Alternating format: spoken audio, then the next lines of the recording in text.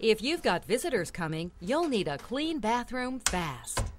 If guests are out the door, now's not the time to do a deep cleaning of your bathroom, but there are a few speed cleaning tricks that you can use to clean your bathroom in under 15 minutes. Start by hanging a plastic grocery bag on the doorknob. Okay, next stop, the toilet.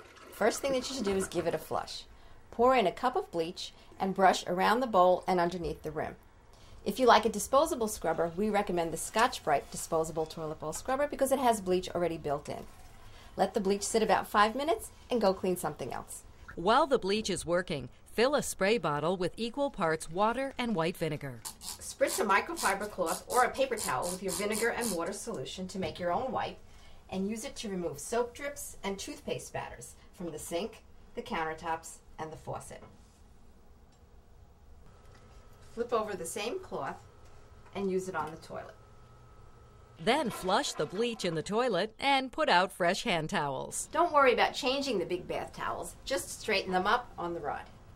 Finally, fluff your bath mat, clean the corners of the room with a damp paper towel, and take the plastic bag when you go. You can get more speed cleaning tips at the Good Housekeeping website. I'm Elizabeth McGuire.